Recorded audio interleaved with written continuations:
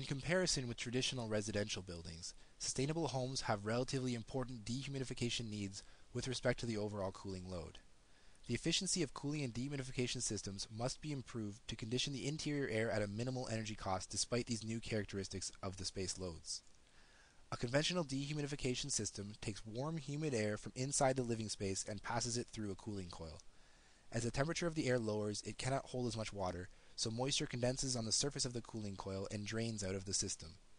Moisture removal is known as latent cooling, whereas a change in temperature is known as sensible cooling. For comfort and temperature control requirements, the cold air needs to be reheated before being sent back to the living space, which is accomplished by a reheat coil. Electrical energy is used to power a compressor in the refrigeration loop, which drives the exchange of heat between the cooling coil and the reheat coil. In order to reduce the overall energy consumption of this system, it is necessary to reduce the load on the compressor. To achieve this, an innovative heat exchange system was devised.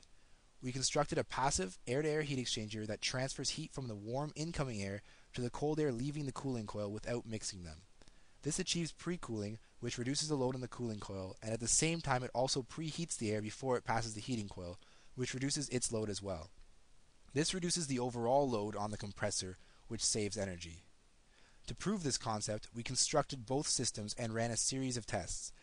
The new system did indeed perform better than the conventional configuration, and this was reflected in a 10% increase in energy efficiency and improved dehumidification performance, with the latent to sensible cooling ratio 36% higher.